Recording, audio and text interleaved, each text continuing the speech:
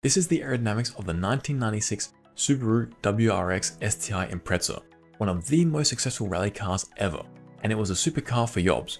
One of my friends had one, but it had a problem with its downforce, which is why they added a rear wing. So in the second half of this video, we're going to look at the aerodynamics of this car without the rear wing to see how it was affected. But first, with the rear wing. The front lip is pretty decent because while the small lip isn't as large as what it should be, it still helps accelerate the flow under the front of the car to help keep it stable at higher speeds. The flow under the rest of the car is pretty good too, and so is the diffuser, which is a little surprising considering the aforementioned downforce problems this car had.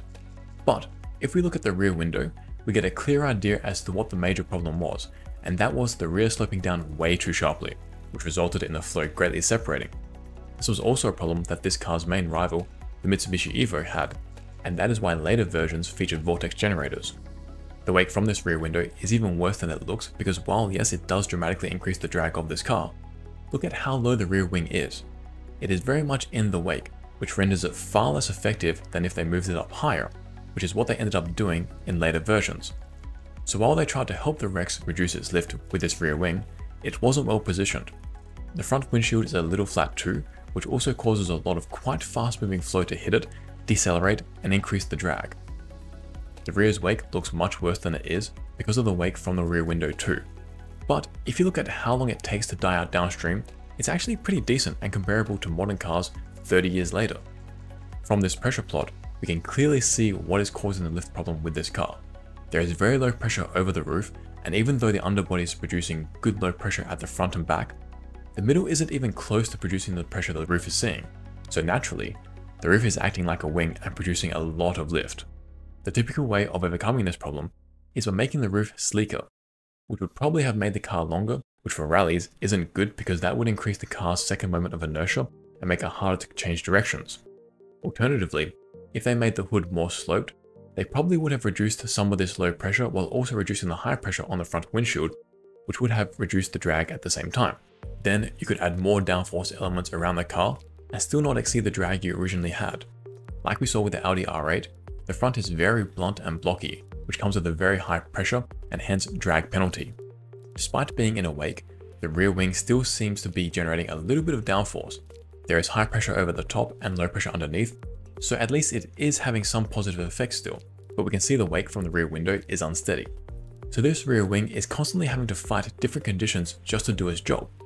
From on top, the aerodynamics is much better than what we saw in the side planes. Here the wake is very small, as it follows the gentle curves around the back. The wake then dies out half a car length downstream, which is very good for a car of this time period. There is no flow separation around the front edges, and the wheels don't create big wakes either. All of that is really good for the Rex. Looking at the vortices created, there are quite a few strong ones coming from the tires, but also the A-pillars, again because the roof is too boxy. And even the side mirrors are producing a lot of vortices. The rear window is of course producing vortices as the flow separates. The rear wing kicks the flow up, and the rear is accompanied by familiar vortices we usually see. These streamlines show that the flow hitting the car are forced to change direction dramatically as they jump over the hood. Many of them are then forced around the A-pillars, which is not great for the drag either. An alternative would be to direct more of the flow around the sides of the car to reduce the impact of the A-pillars and even the C-pillars further downstream. None of these streamlines flow behind the rear window, which shows us that the flow behind the rear window is in a microcosm of its own. A lot of the streamlines were directed under the car, which is great for producing downforce, and imagine if this car didn't produce much downforce through the underbody. It would have been way too unstable. Looking at the drag isosurfaces, the side mirrors are producing so much drag. I don't remember ever seeing side mirrors producing this much before. And apart from the rear window, the drag of this car is pretty comparable to other cars. In fact, in the 90s, many cars had terrible rear window aerodynamics, so this wasn't that bad.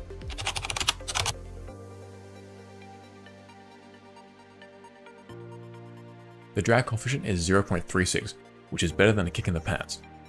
That is for the original car with the rear wing. What about without the rear wing? How was this car's aerodynamics then? Much of the car is behaving the same way. For example, the front underbody, the flow over the windshield and the roof, and of course, the flow over the rear window still separates. But looking at the wake, without the wing, the flow doesn't kick up as much. Now this difference isn't as large as what it would be if the wing was in clean flow to begin with, but there is still some difference.